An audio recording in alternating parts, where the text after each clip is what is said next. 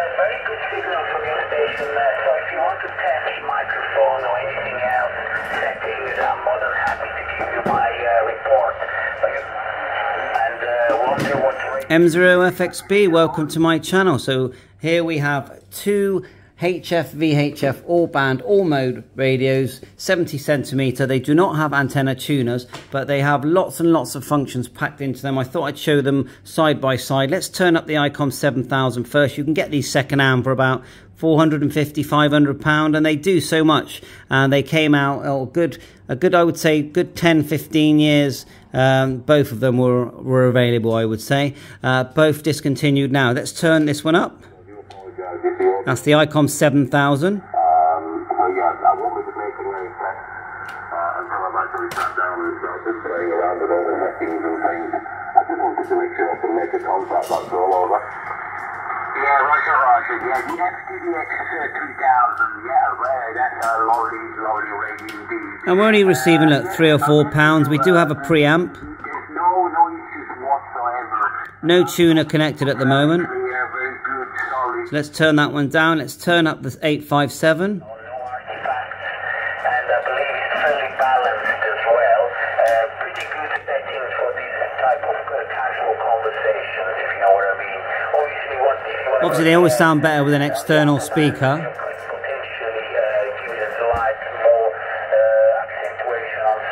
So functionality-wise, I mean, they're actually very similar in their layout. You know, you got the volume here, channel change here, up and down the bands with the 7000, like so. On the 857, up and down here, look. VFO memory on the side. On this one, the VFO memory is, you have your menus here at the bottom. Push the green button, M1, M2, there's your VFO memory. M3, M1, and then you hold it, you get your S menus, go through them. If you hold it again, you get your meters. There's even a scope, SWR graph. There's your scope. It does jump, but you can hold it, and then you can move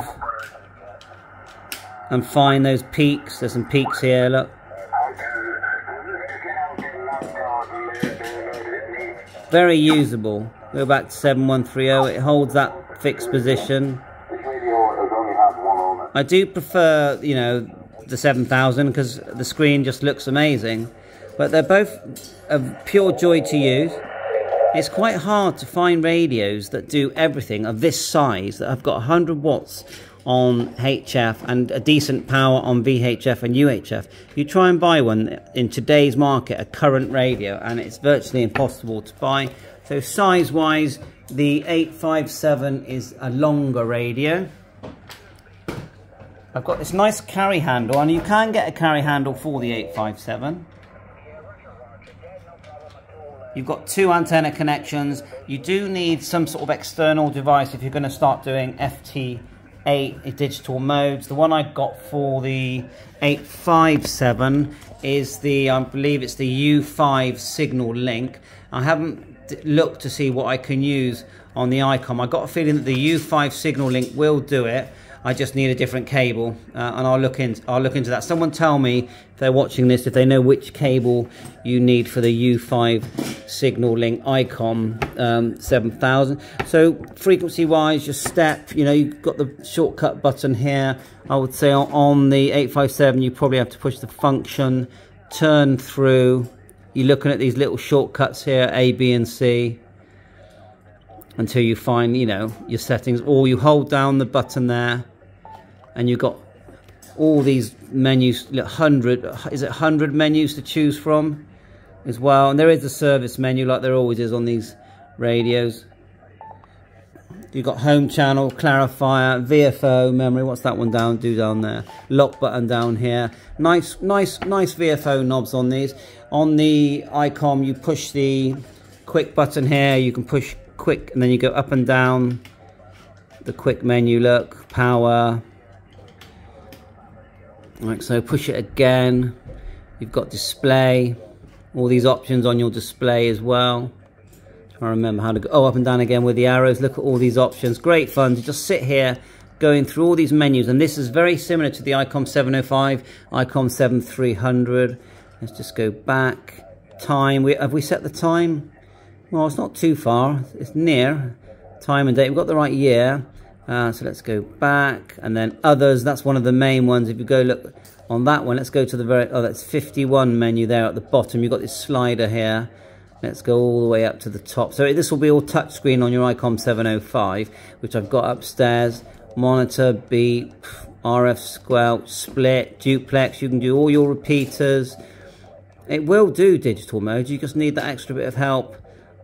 Programmable microphones as well, which looks like this, which pretty much does everything that you want it to do. This radio to do. CW, yes, of course. Mode select. CIV settings as well. So also, I think I've missed any. You've got your filters here, noise blanker, noise reduction, manual notch, automatic notch is that. Let's just push the filter here. Go to, if we, oh, did you see the scope start then? There's the scope. Right, let's turn, that was the 857 you could hear. Back on the 7000. Span it, and then you just search through for the activity. Let's put that same one, 145 on the 857. Like so, 145, it's quite a strong one coming through there.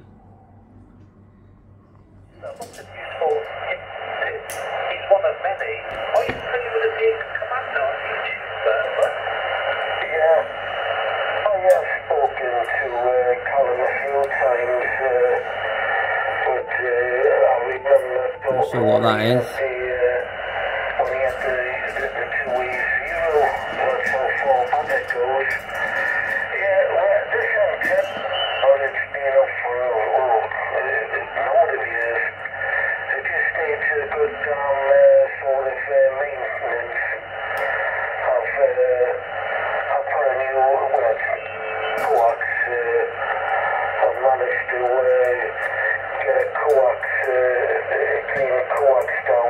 Let's turn the Icom 7000 back up.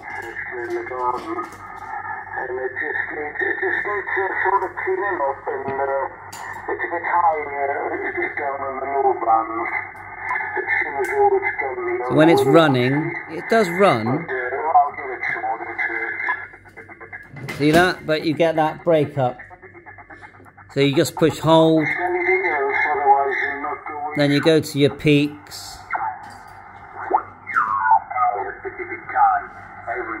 Let's go to that one there. Is that digi? That'll probably be digital.